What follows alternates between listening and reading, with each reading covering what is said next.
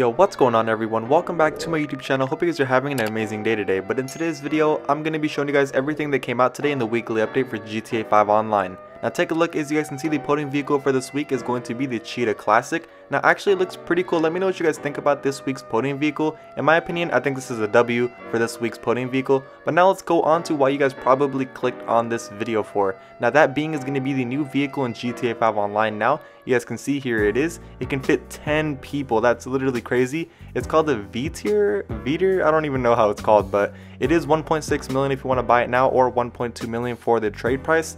And next on sale is going to be the Kosatka. You guys can see right here the Kosatka is on sale. And next on sale on Warstock as well is going to be the Ardent. Take a look. Right here the Ardent is on sale. Only 800,000, so it's really good right now. Now the next thing on sale on Warstock is going to be both cargo bobs right now. The regular cargo bob and also the cargo bob Jet Sam. I don't know what the difference between both of them is, but they're both on sale. Now next on sale on Legendary is going to be this like bike right here. I don't even know what this thing's called, but you guys can see right here it is on sale.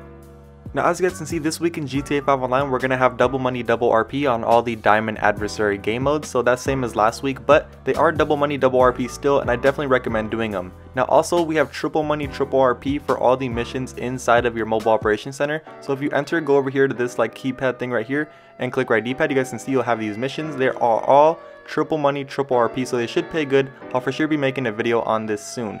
Now another thing you guys are going to want to look out for is if you guys do the Cayo Perico heist this week in GTA, you guys will unlock a special sweater. So I don't know if you guys are into that type of stuff, but that is another thing you guys can do.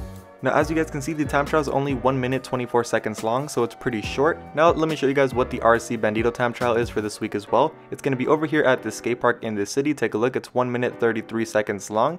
And yeah, that basically wraps everything up for this weekly update. Hope you guys did enjoy. If you guys did go on to enjoy, make sure you guys do me a favor, smash a like, and I'll see you guys in the next video. Peace.